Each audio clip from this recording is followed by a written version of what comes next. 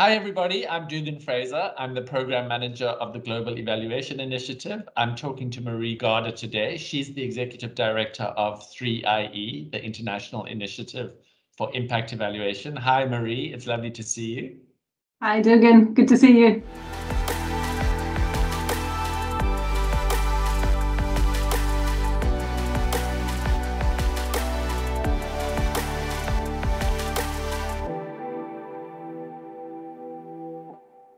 So, Marie, what is the strategic relevance of evaluation capacity development for 3IE? So, Dugan, it's 3IE's core mission is to ensure that rigorous evidence is used in decision making, and of course I'm sure you'll appreciate this part of the answer. It's you need to take a theory of change approach if we want to influence policy. It needs to be relevant, it needs to be good quality and contextualized. The evaluation needs to be demanded. It means to be understood, its insights appreciated. It needs to be used, and importantly, it needs to not be misused, so to speak. And so you need to really work on building the capacity all through this chain. And that's really what we do, and what I think I also laid out in my previous response. So working with commissioners, with funders, with policymakers and program managers to both demand and and use evidence and understand when it is needed. And of course, very importantly, as I said, we need to build the capacity of the evaluation field, of the evaluators themselves, partly because we need so much more evidence, so many more evaluations.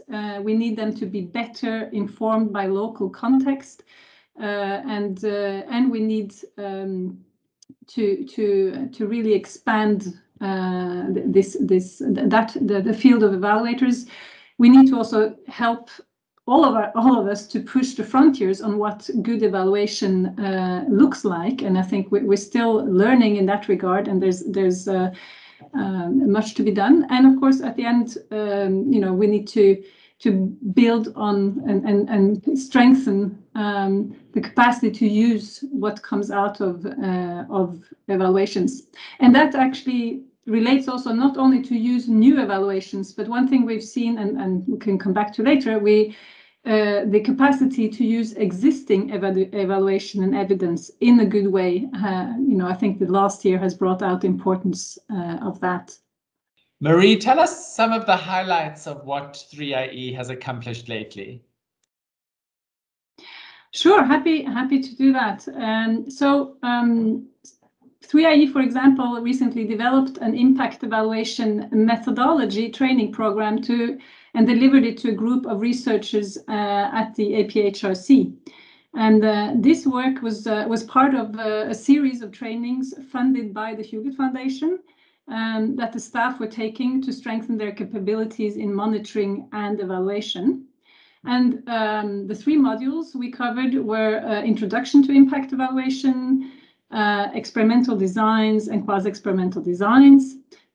Each module incorporated case studies featuring 3IE studies, STATA exercises, and interactive presentations. And the trainings were delivered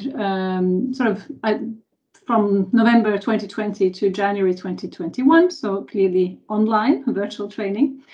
And the initial trainings were very well received by APHRC, who are now strategizing to develop a fully functional impact evaluation unit within the next few years, and is planning to work with 3IE to improve their capacity in impact evaluations. So this includes additional trainings such as the geospatial impact evaluation and cost evidence trainings that will be delivered in August 2021. Another example is an impact evaluation methodology curriculum preparation that we did for the University of Zambia with Clear AA. So 3IE developed 5 modules for University of Zambia faculty to use in their impact evaluation courses. We also incorporated training of the trainers, where 3IE staff walked through each module with the faculty to underscore the key sort of learning messages for each section.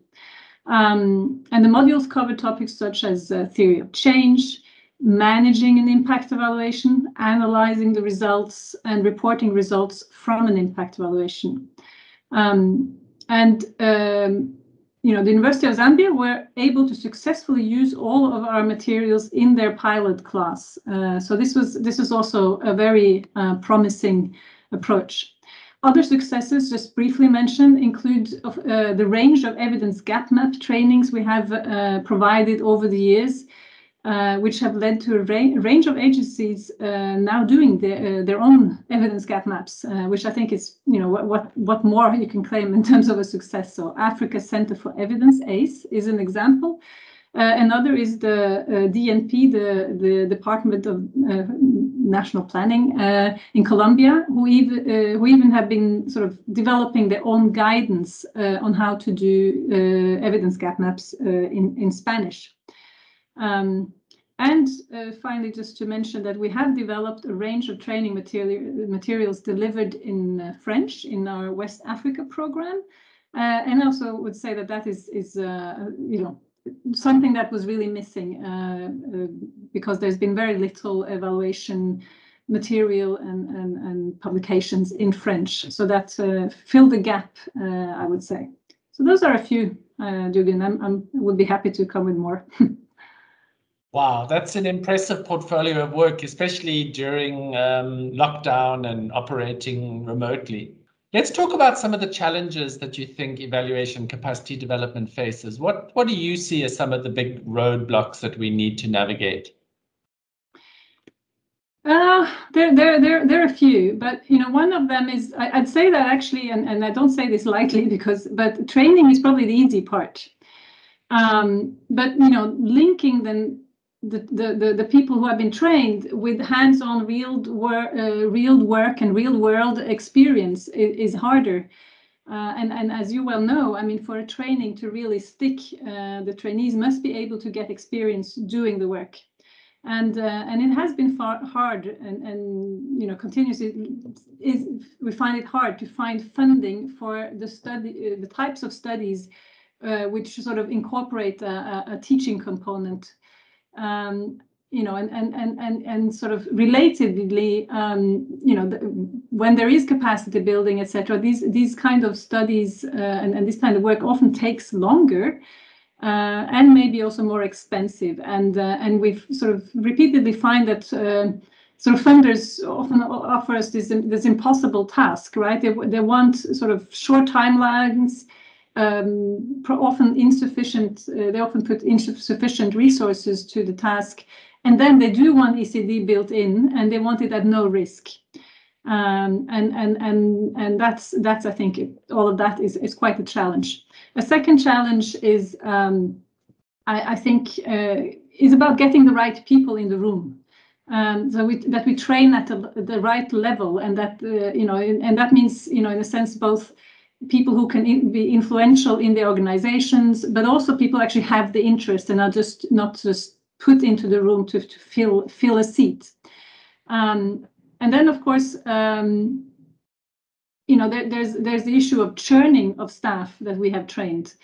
And how do you sort of get to a sustainable model where it becomes institutionalized when there's a huge turnover of staff?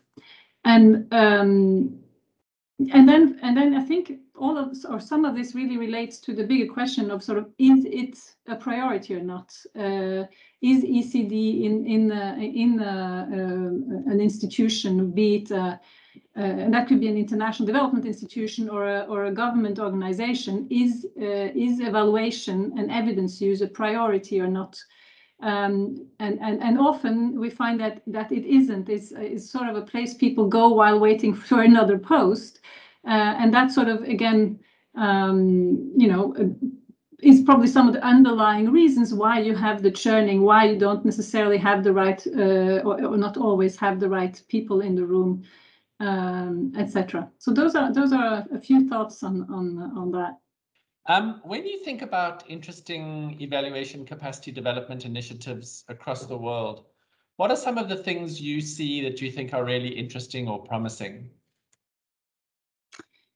Well, of course, I think the Global Evaluation Initiative is interesting and promising, but I think we'll get back to that.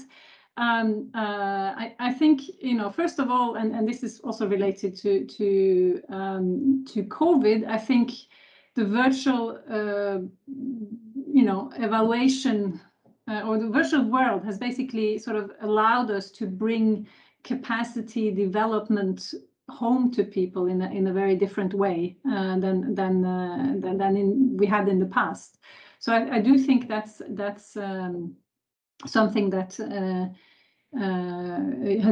has changed. But the other thing is that I think the interest and increasing understanding and interest among policymakers and program managers for rigorous evaluation and evidence, is something that looks promising. I don't think we're there yet. I think there's much more that needs to be done. But I think I've seen a positive trend, which I find promising. And then I think it's really great to see much more collaboration between international partners. Working together to share resources or contribute towards common goals.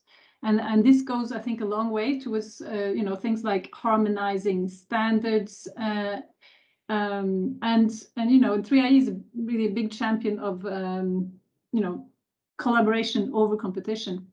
A couple of recent examples, in terms of these, successful or promising collaborations, is that we've seen, 3IE is part of the costing community of practice, which is working on developing guidelines and resources for partners to use in incorporating cost evidence into economic evaluations. And this is sort of a broad partnership that includes, JPAL, IPA, SEGA,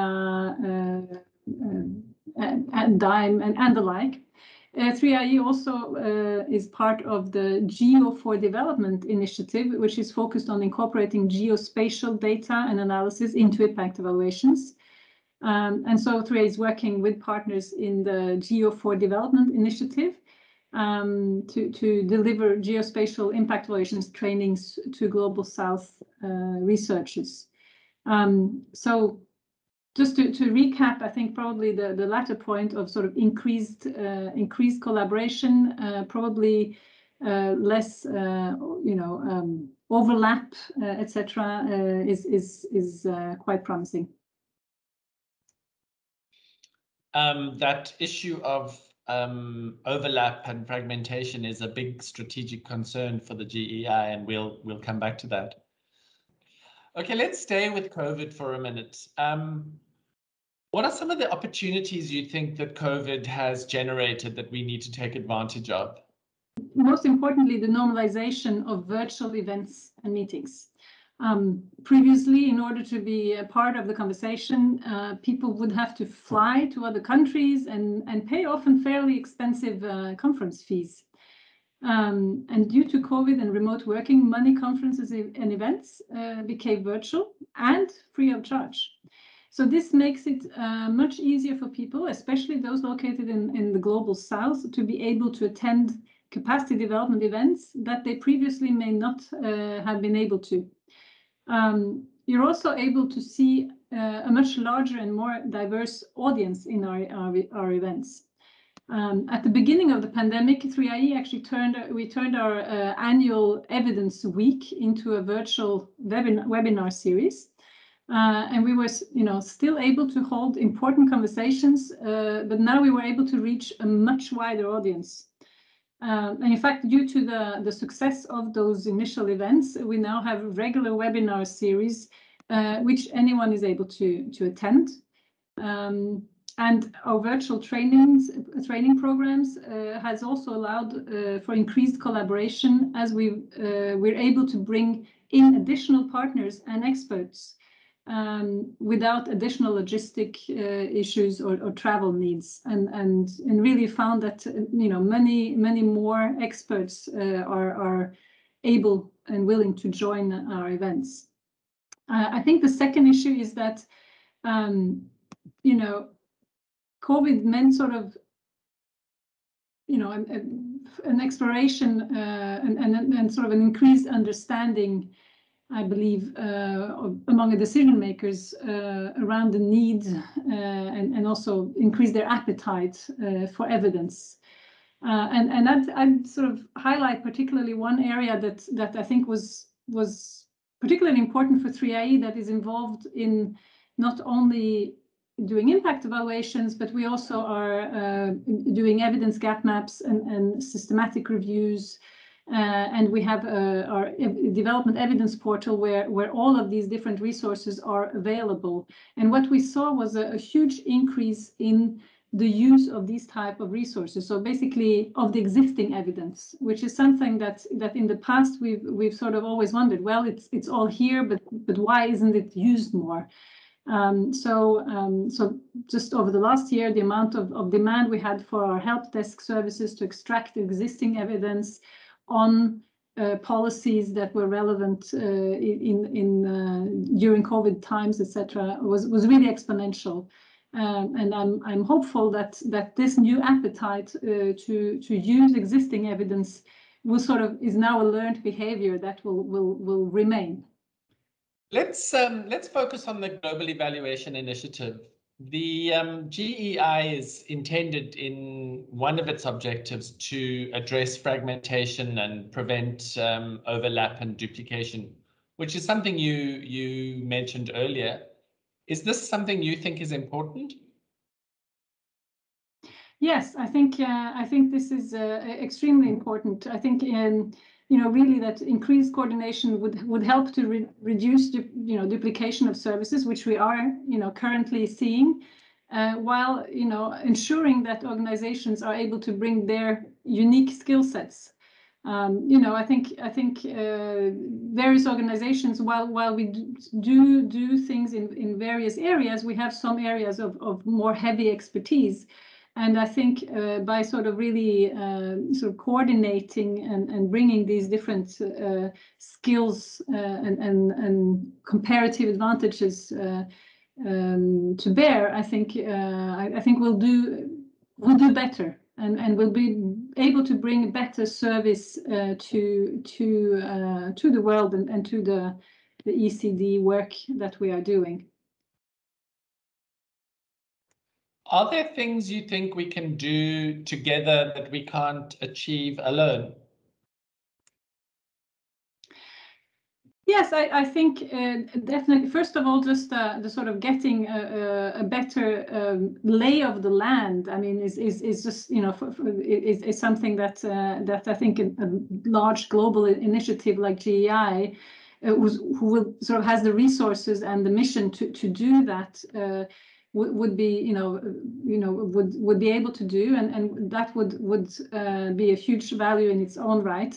And another area, Dugan, we talked about this before, is that I think one thing that GEI could help bring to the sort of the partners, in a sense, is the really sort of helping mapping out the important policy decisions that are sort of coming up in the future in countries we work in, because that's often, as you know, the challenge, that we sort of the evaluations might not come in at the right time.